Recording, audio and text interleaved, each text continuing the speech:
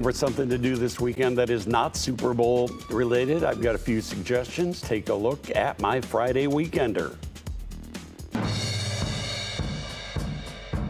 On stage this weekend, the Goodman Theater presents Toni Stone about the first woman to break into the Negro Leagues to play baseball.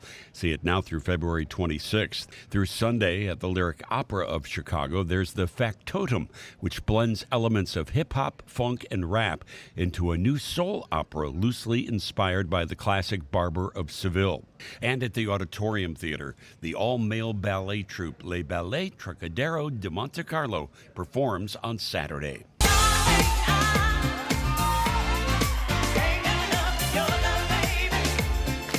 Saturday's a big night for live music in the area.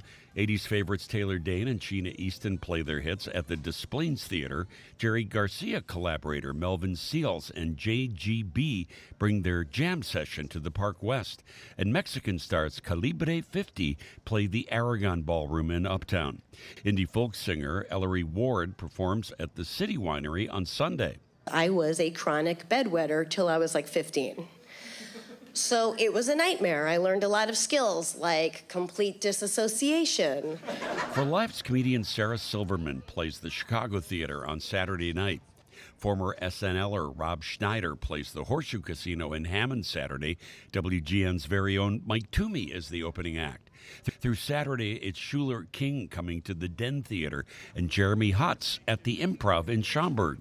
Also, enjoy North America's longest-running auto show with the Chicago Auto Show at McCormick Place running through February 20th. And there are Super Bowl parties at nearly every bar, restaurant, and public place all weekend. I'll recap all of the big game entertainment Monday morning. And there's more info on things to do for the weekend. My home video pics and full movie reviews all available to you when you scan that QR code on your screen.